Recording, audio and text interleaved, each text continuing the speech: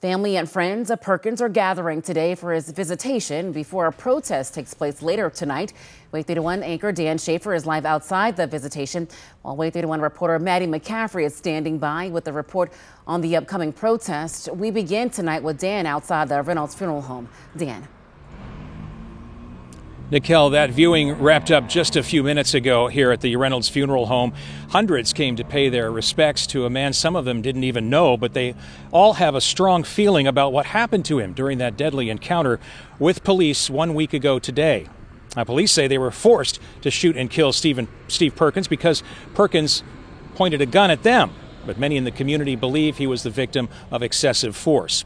We just spoke to one of Steve Perkins' cousins here at the funeral home, who seems to speak for many here in the community that are demanding action.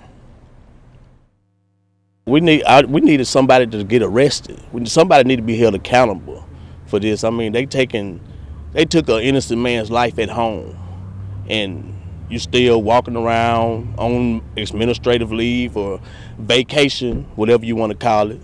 You know, it's just, we need justice.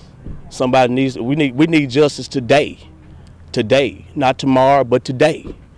Yes, we demanding justice. They say it's going to take a little while, but well, they need to get on it. They need to get on it. They need to get on it. The Alabama Law Enforcement Agency is still investigating this shooting, and there is no timeline for when that could wrap up. In the meantime, calls from family members and activists here in the community to release evidence like police body camera footage will not happen until that investigation wraps up.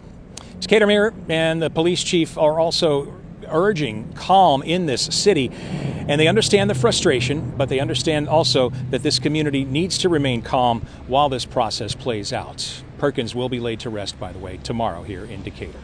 Nicole?